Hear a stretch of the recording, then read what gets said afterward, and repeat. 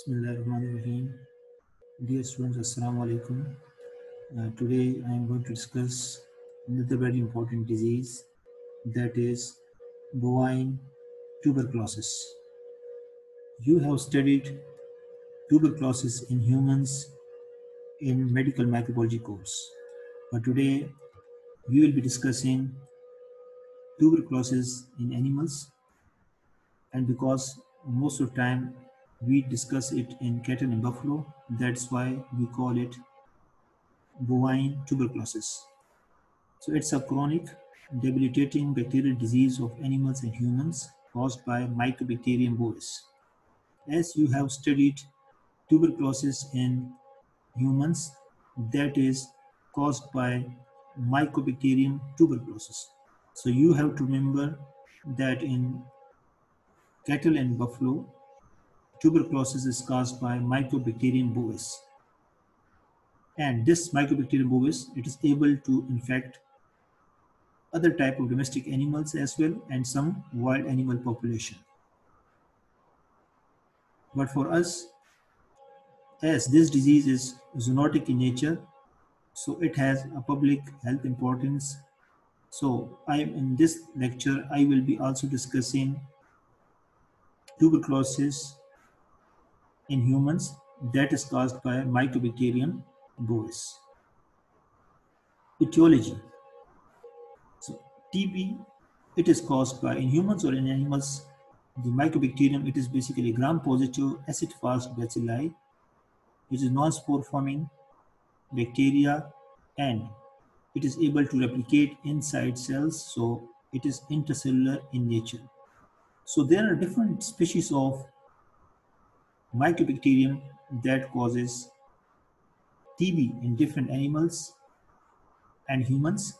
So if you see the list on this slide, Mycobacterium bovis that we are going to discuss today, it causes TB in bovines or in cattle and buffalo. Capri causes TB in goats. Tuberculosis causes TB in humans. And you should also remember that Mycobacterium tuberculosis, that is the primary causative agent of TB in humans, that can also be transmitted to animals as well. Similarly, there are some other species which are not common, but you have to just quickly go through these species. That's Mycobacterium microti, Mycobacterium avium complex, which is further composed of two important species, Mycobacterium avium and Mycobacterium avium intracellularum, which causes TB in some avian species. Apart from those species that cause TB in different animals, there are some other Mycobacterium species which are important from human point of view as well as from animal point of view. One of them, which is very well known, is leprosy. This disease is found in humans. It's a very well known disease, very dangerous one, and it is caused by Mycobacterium leprae. Similarly, Jaundice disease, it's a very common disease in cattle and buffalo, which is caused by Mycobacterium paratuberculosis. Now we come to another very important term called Mycobacterium tuberculosis complex. This term is used for genetically related group of Mycobacterium species that cause TB in humans or animals. So it means these species have sometime genetic relatedness with one another, and you can read out the names or the list from this slide. Hosts. So what type of animals that can be affected with Mycobacterium bovis? So they include cattle and buffalo, sheep, goat sometime, bison, elk and deer, which are the wild animals, sometimes in camels, and of course in humans as well. So it means in all these animals and humans, Mycobacterium bovis is able to cause tuberculosis. Worldwide distribution. So this disease is found in most of the parts of the world, especially in developing and in underdeveloped countries. While some of the countries like Sweden, Iceland, Finland, Switzerland, and some other countries are TB free. Transmission.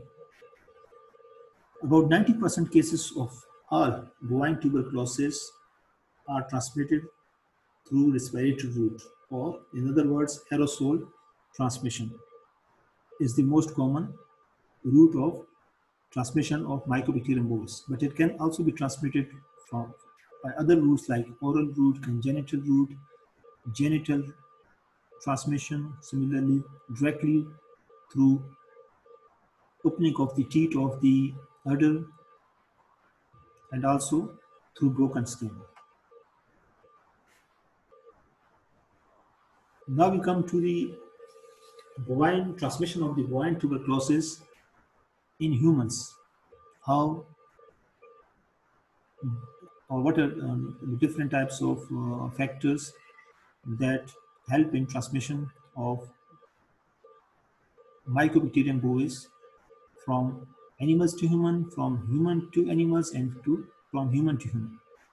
So the first one is the animal to human transmission that occurs due to inhalation of the infected dust or consumption of the raw milk.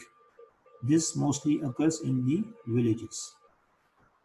The second is the human to animal transmission, which rarely occurs when those humans which are infected with Mycobacterium bovis, if they urinate or defecate,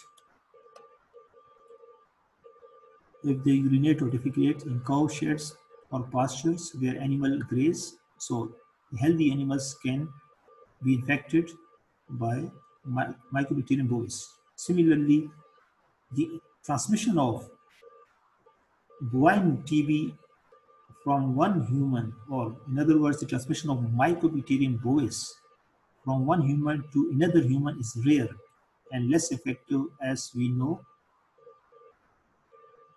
It is very quick in Mycobacterium tuberculosis, but unlike Mycobacterium tuberculosis, in which the human to human transmission is very easy, quick.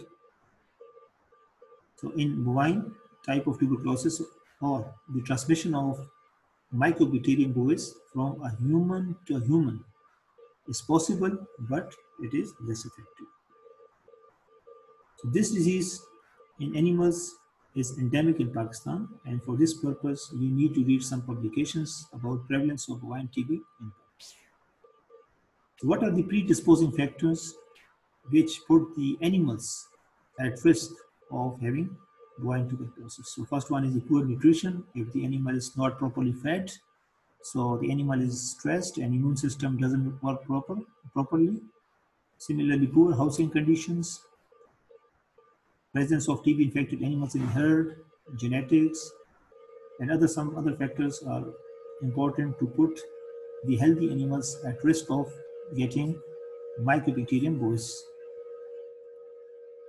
So now we come to the human population. How the human are at risk, or what type of human population is at risk of getting bovine type of tuberculosis. So they can be farmers, veterinarians, laboratory workers, lab workers, or animal handlers who are facing or who are dealing with animals infected with Mycobacterium bovis. Similarly, some other factors like age, nutrition deficiencies, consumption of raw or unpasteurized milk, poor housing and overcrowding conditions in rural settings, comorbidities, all these put human population at risk of having Mycobacterium bovis. The pathogenesis. So pathogenesis is very important to understand, but I have given this part of lecture as assignment. So I hope that students will do it by themselves, and if they have any question or difficulty, they can ask me later. Now we come to the clinical signs and symptoms. So one very important thing to remember is that the TB is a chronic disease. Either if you are discussing in humans or animals, but in both cases, you will always remember it is a chronic disease. So if we discuss very quickly the animal signs and animals, so In early stages, the animal is usually asymptomatic, followed by progressive emaciation. Emaciation means the animal gets weaker day by day. Similarly, there's a fever, cough, and enlarged lymph nodes in advanced stages. So in humans, so as you people have already studied this disease medical microbiology, so you can quickly review it from your previous lectures. But in humans, if we discuss specifically signs of bovine tuberculosis that are almost same as classical TB, but they are less severe. In classical TB, which is caused by Mycobacterium tuberculosis, the signs are much severe as compared to bovine type of tuberculosis in humans. Now we come to the lab diagnosis. So in cattle and buffalo, we diagnose it in the same way like we diagnose the other type of bacterial disease. The first one, or the first step, which is the gold standard, is the isolation and identification of this microorganism. And of course, you people know very well that we do it by culturing of this bacteria on specific media or selective media. So we know that we use Lewis and Jensen media in humans to culture Mycobacterium tuberculosis. But if you want to culture Mycobacterium bovis, you need stone brings media. So there are some other media also available to culture Mycobacterium bovis and Mycobacterium tuberculosis. And that is a question that you need to prepare by yourself. You can search it through internet, and this is important from the examination point of view. So the second very important thing you need to remember is that you can stain the sample directly by Zeal-Nelson staining, or which is also known as acid fast staining. Similarly, we can also use an indirect test or skin sensitivity test, which is called tuberculin test. And tuberculin test is just like Montauk's test. You have studied Montauk's test in humans, which is a skin sensitivity test performed in humans. But in animals, if you want to screen a herd of cattle for the presence of Mycobacterium bovis, you can use tuberculin test. The procedure and concept is almost similar like we do it in humans as Montauk's test. Similarly, some other tests which are very specific, reliable, sensitive, like ELISA, PCR, they can also be used for Mycobacterium bovis. Treatment. As you know that treatment in humans is a long time or a long-term treatment which requires 6 months to 1 year. So because of this reason and because of the economy, because of the high treatment costs, the treatment of TB is usually not practiced in animals. But for your review, you must remember that in humans we use different types of drugs like isoniazid, ethambutol, pyrazinamide, streptomycin, quinolones, singly or in combinations to treat TB.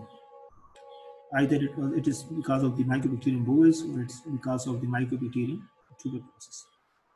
And my question from my students is why such a long-term treatment is required to treat Mycobacterium bovis or Mycobacterium tuberculosis. And from this slide, you should also study some publications related to the multi-drug resistant TB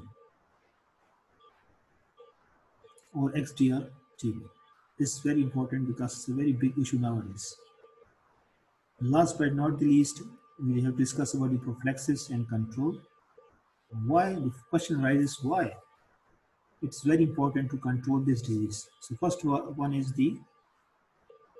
its zoonotic potential. As I already discussed that Mycobacterium bovis is also able to transmit to humans and cause TB in humans. So it is very important to control this disease in animals. So if you have controlled this disease in animals, So of course the prevalence of TB due to Mycobacterium bovis will go down automatically. Similarly, as you know, it's a chronic disease, debilitating disease. So there are huge economic losses because of loss in productivity in terms of milk and meat. Similarly, there are also some restrictions that are put by OIE, and we cannot export our meat and milk products if we have TB positive animals population among us. Similarly, there's also a threat of transmission of TB from animals to wild animals, from domestic animal to wild animals.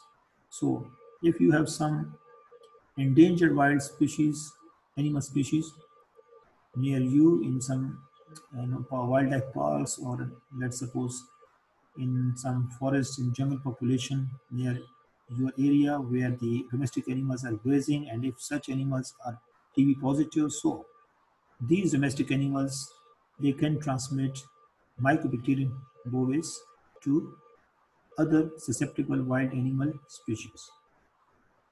Similarly, because of the problem or issue of antibiotic resistance, it is important to control TB in animals as well. So what are the reasons of control program failures in Pakistan? The first is very obvious, it's the poverty, because there is high cost of eradication programs and there is no compensation of culled animals. Because as I told you earlier, that we usually don't treat a TB positive animal, so only solution is to slaughter or cull that animal. But of course, because we don't have compensation programs, so the government, because of the economic reasons, they are unable to pay compensation to the farmers for the culled animals. Similarly, there's limited access to diagnosis. So if there is limited access to diagnosis, so this disease will not be diagnosed in animals on time, and it will be keep transmitting to other healthy animals. Similarly, there is poor awareness, literacy programs. The farmers, they don't know the importance of TB in animals, so they don't test their animals. So in this way, the prevalence of TB stands high in Pakistan. So what are different steps that are needed to control bovine TB?